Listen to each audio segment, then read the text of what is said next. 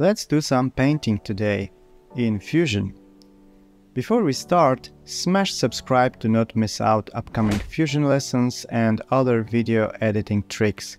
Thanks. Let's begin then. In order to create this brush painting effect, we need to leave Davinci Resolve for a moment and create a brush pattern in some other image editor, like for instance Gimp, totally free app. You can skip this part and download the brush pattern from the link in the description for free. I made it for you, or follow me here. So in the Gimp, open File, create a new image. In Advanced Options, choose Transparency.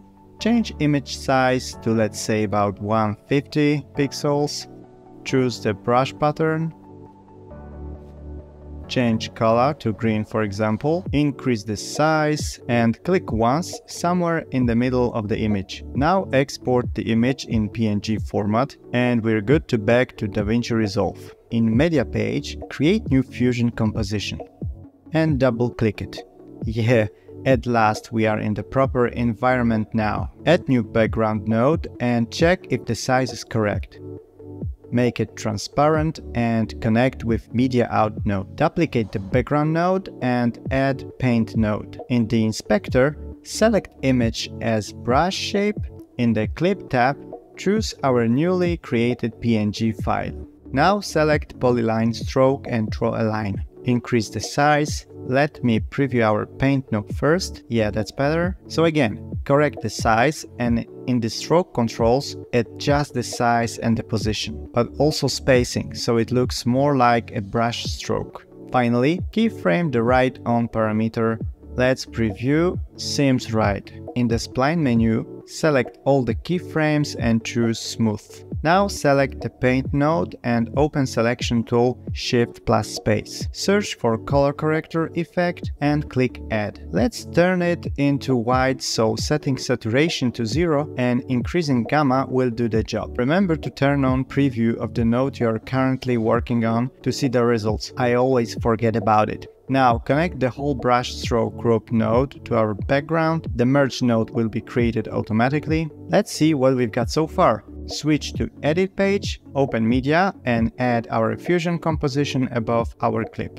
Now it's time for our handwritten title. Go back to the Fusion page, add a text node. In the inspector, input some text and select the font. Correct the size and merge the text to our composition. Select the merge node and set XOR as operator option. Select text node, open effects and search for mask paint. Connect it to the text node. With the mask paint node selected, go to the inspector and invert the mask. Choose polyline stroke and draw a line on top of the text. In the brush controls, adjust the size and increase the smoothness so that the text is not visible. Once done, invert the mask again. Now keyframe right on parameter. In the spline, set all keyframes to smooth. It looks okay. Let's add one more effect to the text. Open Effects and search for Sharpen. Play around with the settings to your liking. Now let's add the final wiping effect. So add another mask paint node and mask two merge nodes with it. The blue lines indicate that you are applying mask. Invert the mask as before and draw polyline stroke imitating wiping movements. Increase size and decrease softness. And keyframe right on parameter. If this tutorial was too advanced for you, I'm currently working on an absolute beginner Fusion course, so check out the description. Comment, like and subscribe for more upcoming videos. Cheers and see you in the next one.